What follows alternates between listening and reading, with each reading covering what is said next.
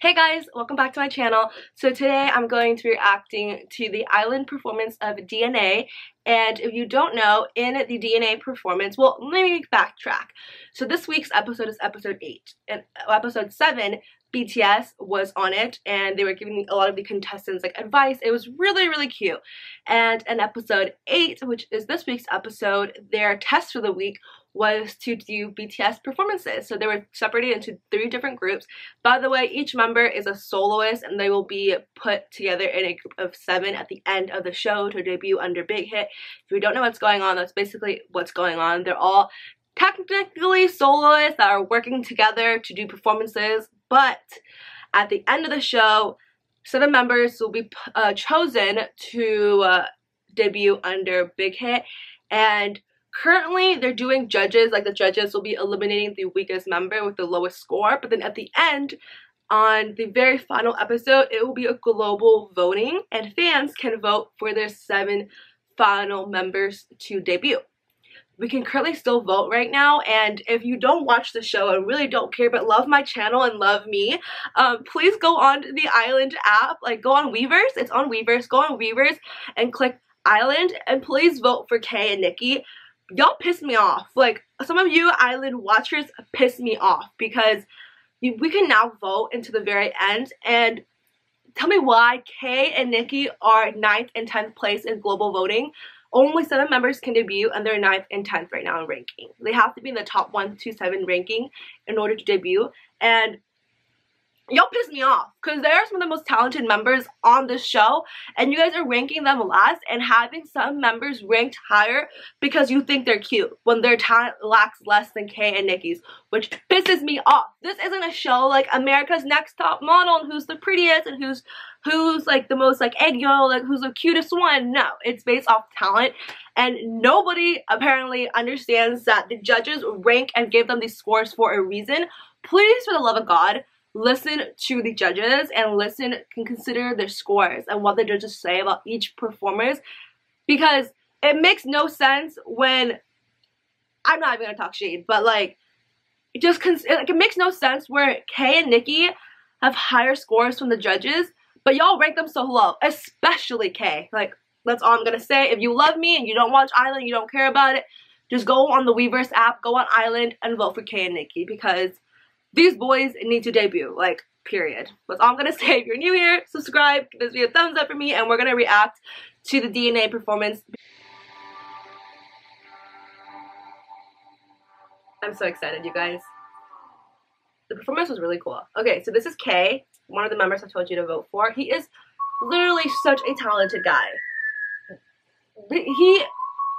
One of the things that a lot of the contestants have to work on, a lot of the judges, like the judges are the people who did the BTS choreographies. The judges are people who work under Big Hit, like are very high ranked under Big Hit, or they're really famous singers like Rain. Oh my gosh, I'm blanking, but what's his name? Someone else was on it. He was very famous. I listen to his song all the time. I'm gonna leave his name right here, but he was also a judge. Bang PD is on here. BTS choreographer who works with BTS on all of these dances is a judge. Like, the judges are very skilled people, and they always tell a lot of the contestants to work on their facial features. But Kay, that man has it down. Like, he has it locked down. He's so talented. The guy with the maroon thing like that, like across, is Jay, and the yellow is Nikki, and Hanbin is in the yellow and red. See, like, look at that. He just had, like, he has so much facial features, especially in this performance. I love it. He's so cool.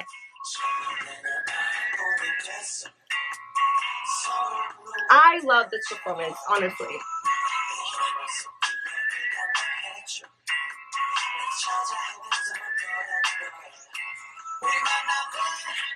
So that's Jay and Hanbin.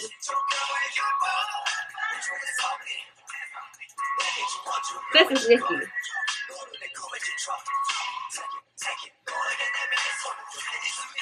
thought their performance was so good. It's so refreshing. See, look at Kay's facial features. And Jay's too. Jay's is really good.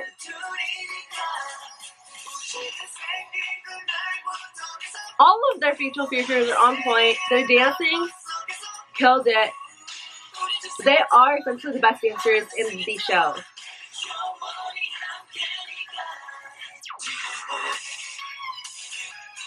They did so well.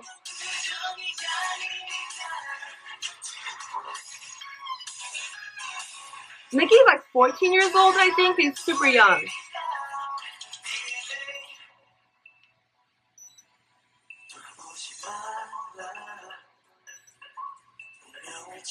Jay really like outdid himself this performance. It was one of my favorite performances by him.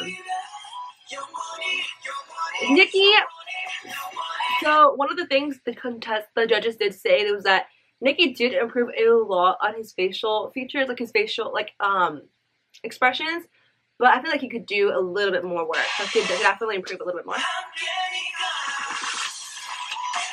Look at that. That was their choreography is on point.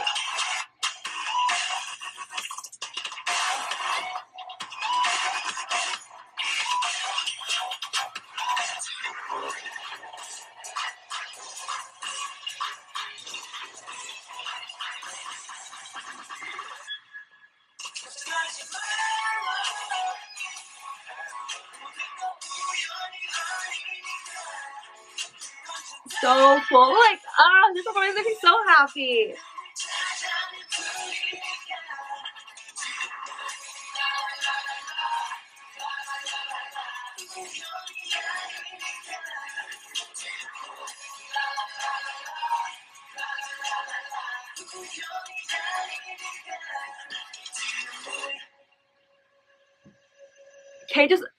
This is one of my favorite performances. Like, I'm gonna go through each of the members of this performance: K, J, Nicki, and Hanbin.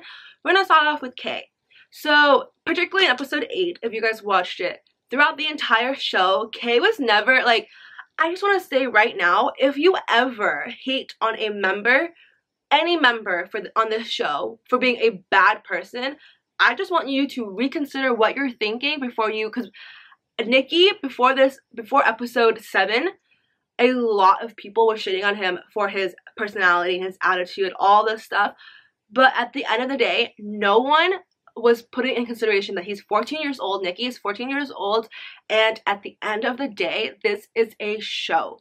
Like, this is a reality show. And they need to have a protagonist and an antagonist. Like, they needed you guys to have a villain for a show to be entertaining. Like, if they just have a show where everybody gets along and everybody's super happy, you wouldn't be tuning in. Like, that's not what keeps the show interesting. So just know that as I film my YouTube videos, I cut and edit what I want to show you.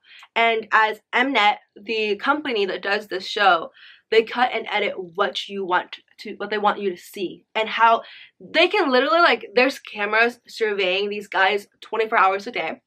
They have so much clip and usage of each member. They can literally chop up pieces of content. Like, they can literally chop up a piece of content from like 5 p.m. and put it right after a member said something and made it look like it was like the 2 p.m. footage. Like, they can chop stuff up and make you think of a member a certain way. Like, that's how television works. So please, you can have your own opinion on each contestant, but don't go sending hate on them online. Like, I've seen some nasty shit about Nicki online. That's not cool. He's 14 years old, but it's gone a lot better now that BTS is obsessed with him. Let me correct myself. Heesung loves Nicki, and now everyone's obsessed with him after episode 7, and I'm just like, I told all of you guys from day one. Like, I have had Nicki's back from day one, because stuff was just not adding up. How Mnet was making Nicki seem like such a villain, but then all the contestants loved him. Like, that made no sense. You know, if he was really a villain, you don't think these older guys who are like 22, I think K is 22, like, would adore him? No, that makes no sense, you know? So anyways, that's just my little PSA, but we're going to start off with K. K, from episodes 1 to 6, I have never seen Mnet try to portray him as a villain or a bad guy. He was a very well-loved guy. In my personal opinion, the most talented members are Heesung, and then it goes K, and I feel like every single member agrees with that. Like every single, if you watch the show, like it's very obvious. Like all the contestants think K is very, very, very talented. He even designed one of the choreographies, and the judges were like in awe. Like Rain was in awe. The idol Rain was in awe of the choreography. He was like, how did you think of that? Like he was so just like amazed at his talent. Like K has so much talent, and I've never seen K portrayed in a negative light. He's always been super sweet on the show, but recently Mnet has been making K look like a villain or a bad guy, and I don't like it. I don't like it. In episode 7, when they did the first global rankings, K was ranked pretty low in global rankings, and it made him look really, they made him look really, really salty and mad on the show, which I'm sure he was. Like, I'm sure he was mad and upset because he is one of the most talented members, and global votings might not matter now, but every member knows that global votings matter in the end, because the top 7 members that get to debut is decided through global votings, and he was like ranked pretty low. And he was pissed. I would be pissed off too.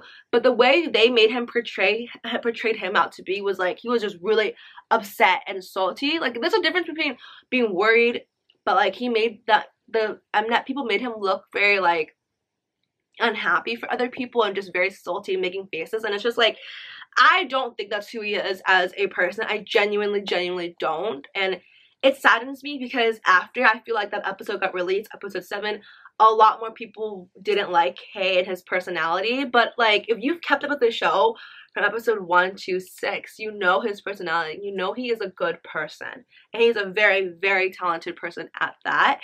And in episode 8, you guys saw that K was a leader, and Nikki and K had a little bit of a fight. They were arguing because Nikki wanted to do something extra, like an extra movement, like an ad lib, but he didn't talk to the members about it, and he did mess up. Like Nikki did mess up. It was kind of selfish, but I can see why he did it. Like, I understand it was selfish because at the end of the day, this is a team performance, but he cared more about his solo performance and how well he did as soloist, and he was like, oh, maybe if I added this ad lib, it would give me a higher score.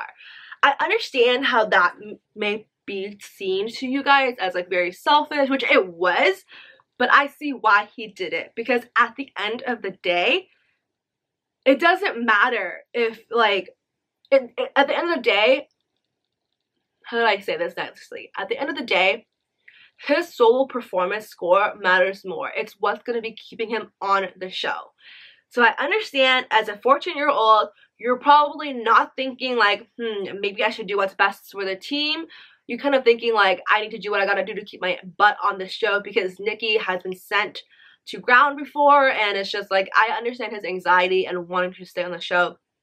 And he's also 14 years old. Like when I was at 14 years old, you're telling me like you were what, in 8th grade, you're gonna want to give up your dreams for the team rather than doing this one extra stuff that might increase your score to stay on the show, you know?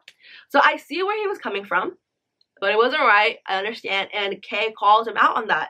But the way they made K, like the way K did it, I don't like how everyone is hating him on it. Everyone's calling him like a jerk, like he was mean to Nikki. I don't think he was.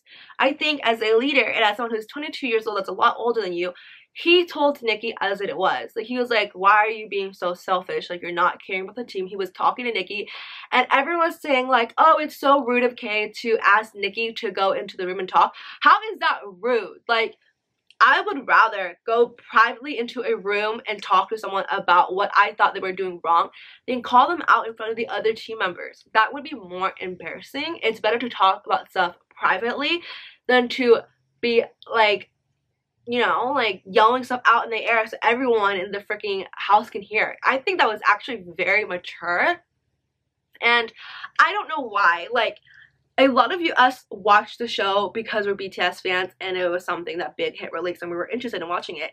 I don't know why y'all are acting like I'm just gonna mention BTS because this week is BTS themed anyways. I don't know why you guys are acting like BTS has never fought each other before. Like, if I remember correctly, there was literally a BTS movie where they showed a clip of the members literally arguing about not the same situation, but something similar. I believe it was Tae and Jin. They were arguing over like a dance move, and I'm gonna be honest, they were pretty ruthless to each other. But that is nothing for us to, none of the fans sat there and like, was like, oh, you're being overly rude to him, or you're doing this and that. We didn't, because it wasn't our place to judge them. Everyone argues. Brothers and sisters argue. I argue with my sister all the time. Teammates argue, and that's just how it works. I feel like you guys act like none of you have ever been in a team before, have never done teamwork before. Teammates argue, and that's what I felt like they were doing. They were butting heads. But dude, at the end of the day, they literally fixed it. They hugged it out. They literally went into cuddle with Nicki. I think that was the cutest thing ever. Like, he made sure everything was okay, and they got over it. Like, I felt like that was the most important part of the show for this team, and you guys decided to not focus on that part, the cutest part of the entire part for the DNA team, but y'all decided to focus on the fight and the bad part of the fight rather than focusing on the positive part of the fight. That's my opinion on that. K is super talented, and if you guys are going to be ranking him 9th place for that situation, you're dumb. You're literally dumb. This show is to help people achieve their dreams and debut as actual artists. Like, I feel like a lot of you guys aren't voting for him because you feel like he's a mean guy for calling out Nicki. No, like, I feel like you're dumb. You want someone like that on your team to tell you when you have messed up and that you need to stop being selfish. Like, that is someone you want on your team. That's all I'm saying. I feel like Kay and Nicki have always been my favorite. I adore them. I love them. Jay, I'm gonna be honest, Jay in episode 7 and 8 have, like, literally, I wasn't too big of a fan of Jay in the beginning because I felt like he was very, very overconfident and then got really butthurt when, like, his overconfidence was shot down by the other members. But in episode 7 and 8, I have gotten to adore him. I adore him so much, and I do hope he ends up debuting. I feel like he gives me such, like, rapper vibes. Like, I can definitely see him being a rapper. And he is so sweet. As you have been watching, if you've been watching the shows through multiple episodes, you saw scenes where he helps the other members. Like, he's grown a lot. His character development through the show has grown a lot as a person. He went from just wanting the main parts to, you know, understanding he needed to step back, and he still helps the members, which I think is super cool. Like, he helps other contestants even though they're technically competing for the same spot against, which I think shows a lot about his character. So when it comes to Hanbin, if you guys didn't know, Hanbin is the Vietnamese contestant, and I am Vietnamese, and Hanbin is from Vietnam, and I really wanted to like him. Like, when I first found out that a Vietnamese contestant was going to be on the show, I was so hyped. I was just like, finally, if he makes it and he debuts, it will help out the Vietnamese music industry so much more, because there's not really any really famous Vietnamese singer that has gotten mainstream media attention. They might be famous in, like, within the Vietnamese community, but not really famous internationally. And I feel like having a member, like a Vietnamese person debuting under Big Hit, will definitely bring the Vietnamese music in the kind of radar a little bit more, which I thought was going to be really cool. And I was really excited to hear that a Vietnamese contestant was going to be on the show. But when I initially first saw Hanbin in his first ever performance, low-key, I was not really impressed. I really adored his personality so freaking much, and I felt like Hanbin never got a chance to be on I-Land. He was, from the very first episode, he was in ground, which I thought was so unfortunate, because I never really got to see his full potential talent, honestly, because I feel like when he got sent to ground, he was really like he was kind of like iffy about his talent and was really sad, as one would be. But the DNA performance really showed me his full talent potential. Like I was never able to see Hanbin's full talent and his potential. But every single member of the show or contestant would always be like, yeah, you're such a great dancer. Like, they always praise Hanbin and his dancing skills. Even the judges were like, yes. Like, they would name off the best dancers of the show and he would always be one of them. So I'm just like, he obviously has talent and I really wish I was able to see it more. But I finally got to see it because through global voting, they did account for global voting in episode 6. And through global voting, the fans saved him and set him to be in the top 12. And I was able to see more of his talent. And I can genuinely say I am excited to see him grow more as an artist, as a trainee, as a contestant under I-Land. I am excited to see his performances. I feel like he will grow a lot on the show. Every single time I see him perform, he gets better and better. Overall, I genuinely do have hope in him. I see that he has a lot of potential and I'm very excited to see that. That's all I have to say about the 4 I-Land contestants. I can ramble on and on and on about them all day, but I'm gonna cut it here because this video is getting kind of long. And you can feel free to leave anything you want about the I-Land contestants in the comments below. I will read every single one of them. I love talking to people about I-Land because I think the show itself is really, really interesting. And I love you guys so much, and I'll talk to you next time. Bye!